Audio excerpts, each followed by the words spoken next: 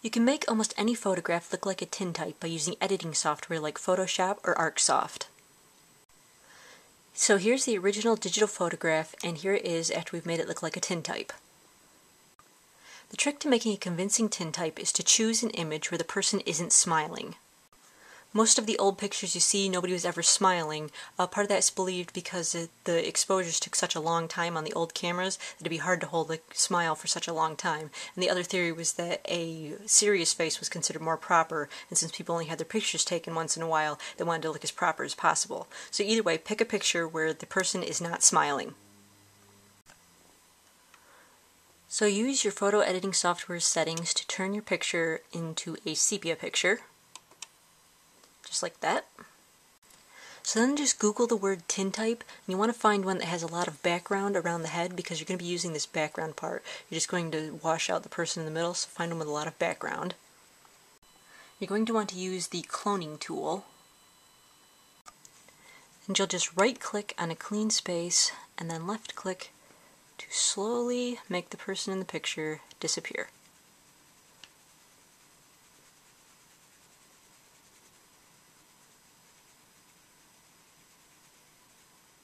And then you end up with a clean sheet of tintype background.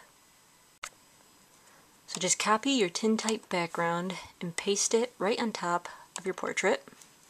You may have to spread it out and adjust it wherever you want it. And then you can just close out the other. So then what you'll want to do is set your eraser tool to 50% transparency. And then just start erasing only the top layer so that you're only erasing away the tintype layer about 50% and the bottom layer where the actual portrait remains untouched. And you'll start to see the face come through then.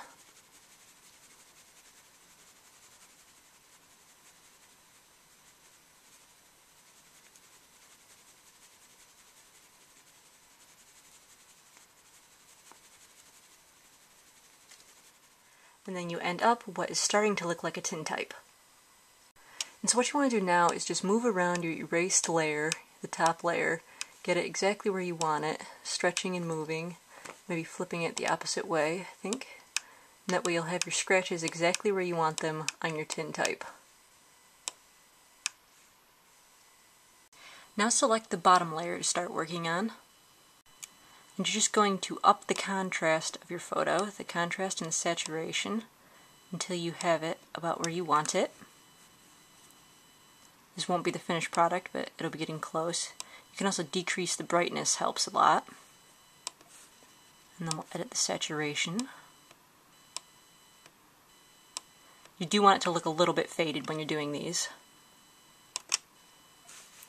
Then you'll go back to your layers and merge your two layers down. So then you'll go back once more and play with the contrast and saturation again until it looks just about where you want it.